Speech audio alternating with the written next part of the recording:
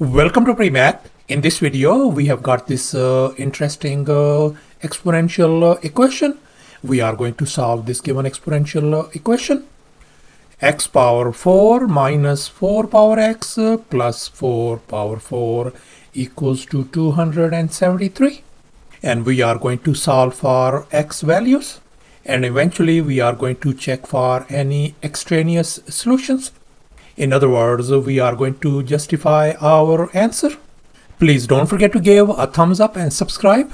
Let's go ahead and get started. And here's our very first step. Let's focus on this 4 power 4.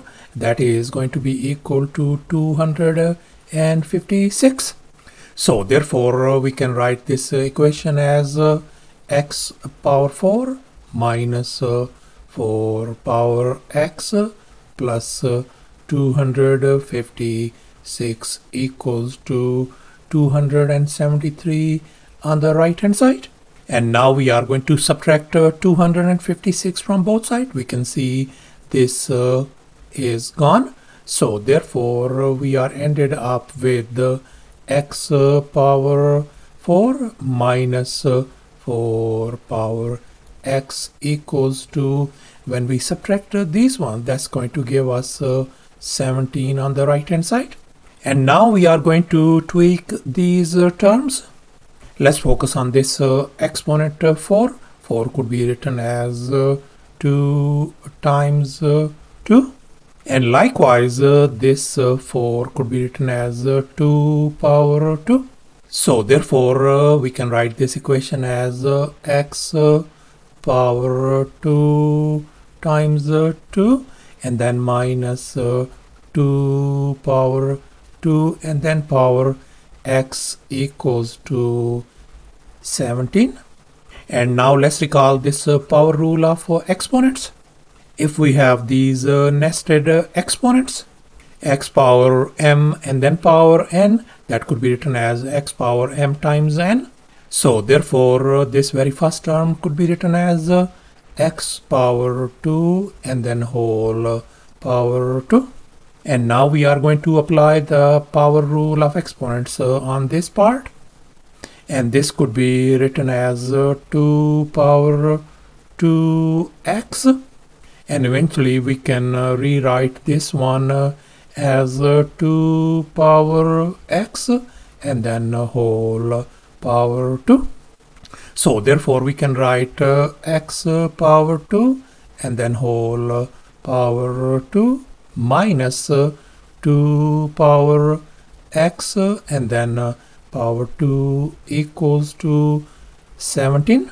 And now we are going to perform the substitution. I'm going to call this x power 2 as u and this 2 power x as v. In other words, I'm going to call u equal to x power 2 and v is going to be equal to 2 power x. Then our this equation is going to become u power 2 minus v power 2 equals to 17. And now let's recall this famous identity, the difference of two squares. In other words, a square minus b square equals to a plus b times a minus b. In other words, the product of the sum and the difference. And we are going to apply this identity on the left hand side of this equation. So therefore, the left hand side could be written as u plus v times u minus v is going to be equal to, and now let's focus on this 17 on the right hand side. We know 17 is a prime number and that could be only broken down as 17 times 1. So therefore we can write this one as 17 times 1. And now let's make an observation. We got the product of two factors on the left hand side and likewise the product of two factors on the right hand side as well. So therefore we conclude that u plus v is going to be equal to, the bigger of these numbers is going to be 17 and likewise u minus v is going to be equal to 1. And now we are ended up with a system of two equations, and we are going to solve for u and v. And now we are going to add these two equations. If we add them, this positive v and negative v, they are gone. So therefore we are ended up with 2 times u equals to 18. And now we are going to divide both sides by 2 to isolate u. So therefore our u value turns out to be equal to 9. And since we figured out our u value equals to 9, and we are going to substitute this u equals to 9 value in this very first equation. So therefore we can write this very first equation as 9 plus v equals to 17. And now we are going to subtract 9 from both sides. This is gone. So therefore our v value turns out to be equal to 8. So thus we are ended up with the u value equals to 9 and v value equals to 8. And at the very first place, at the substitution, u equals to x square and v equals to 2 power x. So therefore we can write down x power 2 equals to 9 by comparing these two. And likewise we can write 2 power x equals to 8 by comparing these two. And now let's focus on this very first equation, x square equals to 9. I'm going to undo this square by taking a square root on both sides. So therefore we can see this square and square root undo each other. So therefore x turns out to be equal to positive or negative 3. And now let's focus on this next equation. And I can tweak this 8 could be written as 2 power 3.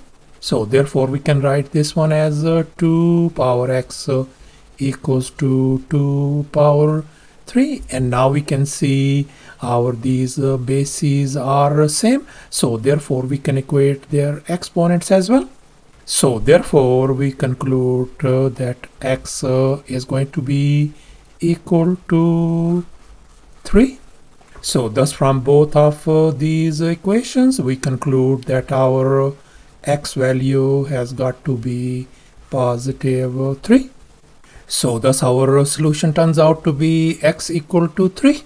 And now we are going to check our solution by substituting x equal to 3 value over here in this equation.